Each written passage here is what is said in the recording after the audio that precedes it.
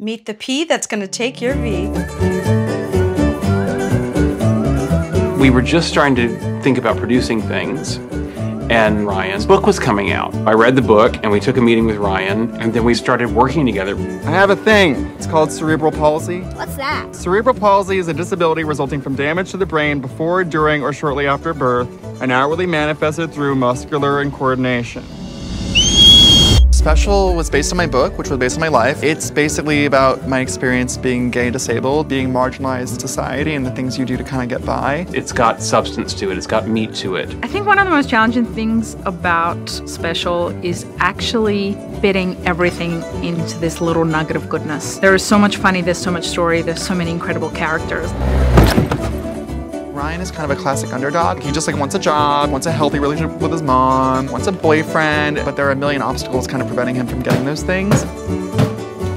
Hey, new girl. I'm Kim. So the personality of Kim, I wanted someone that really snapped, crackled, popped, and was just comfortable in her own skin. Everything that Ryan wasn't. At first glance, it looks like Kim has her shit together and she's his Sherpa, but I think she learns just as much from him. They understand what it's like to feel like you're a fish out of water. It's really easy to laugh or cry along with them because it's not hard to put yourself in their shoes. Take off all your clothes and tell me everything you love about your body.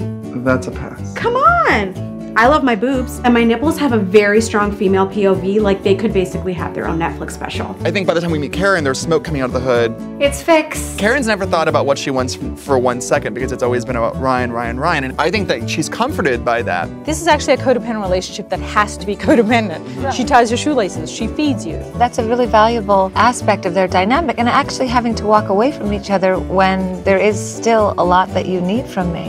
And I do walk away from you, and it takes a lot. You do what? I do. When we first started working with Ryan on adapting his book for some sort of screen version of it, none of us thought that Ryan would be in it. We were not pitching myself as the star, and we did that because I wasn't an actor, I was a writer, but I really loved acting. The camera loves that guy's face, and his eyes, and his glasses, and you just want to hug him. Every actor wanted to tell this story. They all just fit like a beautiful jigsaw puzzle. The issues that we're dealing with are mature issues, and there's something really beautiful and profound in that. And it normalizes a lot of things that I think aren't normalized on TV. A disabled person dating and having sex, a curvier girl being confident in a bathing suit, older, new love. I'm sorry. Who is older? Did she say a word? Wow. I just hope everybody just enjoys watching it as much as I do, and enjoys watching Ryan act out this journey, because it's really great.